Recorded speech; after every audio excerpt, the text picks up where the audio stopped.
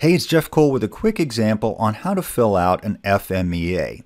In the prior video, we took a look at a typical FMEA template, and you will simply fill this out going from left to right. The first column is the process step. So you would take your process flow chart. In this case, we have a process for filling out a form, and you're going to simply copy those steps into the column called process step. So we enter the item on the form, we enter the amount on the form. From there, we're going to take a look at what could possibly go wrong. Each of these steps could potentially fail in multiple ways. So we ask the question, what could possibly go wrong? For each step, we think through what might go wrong. We're entering the amount on the form. We might enter the wrong amount. We might leave the field blank. From there, we go on to potential effects. We're going to ask, so what? If this failure mode happened, what would the effect be? Well, if we enter the wrong amount, we might overbill or underbill a patient. From there, it is time to quantify the risk. And first up is severity risk. We're going to say, how severe would this impact be if this failure occurred? FMEA traditionally uses a 10-point scale where high numbers are bad. A 1 on a severity scale means no one would notice. A 10 is something that potentially could kill or injure someone. So we assign our severity ratings based on either data on the process, subject matter expertise, or a discussion amongst your team. From there, we're going to identify potential causes. We're going to ask what might cause this failure.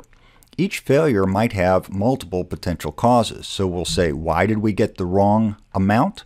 Well, we looked it up wrong, we transposed figures, maybe we did a wrong calculation.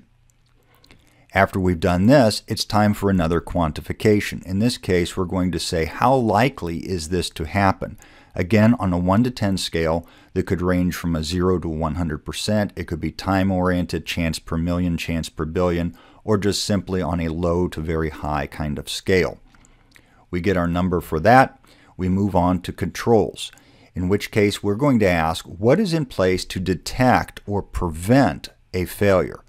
So a random audit of forms might detect that we've entered the wrong amount before it really causes problems. After we've done that, it's time to quantify one last time with what's called detectability. We're going to say, how detectable is this problem? We'll use a 10-point scale. A 1 means we're almost certain of detecting this well in advance, where a 10 is absolutely uncertain until after the failure. Once we have these numbers, they all roll up into what's called an RPN, or a risk priority number, which is severity times occurrence times detection. Because these are on a 1 to 10 scale, this will give you a risk quantification number ranging from 1 to 1,000. So the most dangerous thing that you could have on an FMEA would be something that's so severe it could kill or injure someone. It's very likely to occur, and we're not going to see it coming until after the fact. That would give you the highest risk score. The lowest risk score would be something where if it happened, no one would even notice. It's only going to happen once every 1,000 years, and if it does happen, we'll see it coming well in advance, and we can stop that from making an impact. So we take this, we add the RPN number to our spreadsheet, and now we have identified and quantified risk. The rest of this spreadsheet is used to allow us to take those high RPN numbers, assign someone to reduce that risk, and when they've put those controls in place, we'll reevaluate and calculate how much risk has been reduced from our process. This is a very popular tool in operational excellence, and it's used a lot.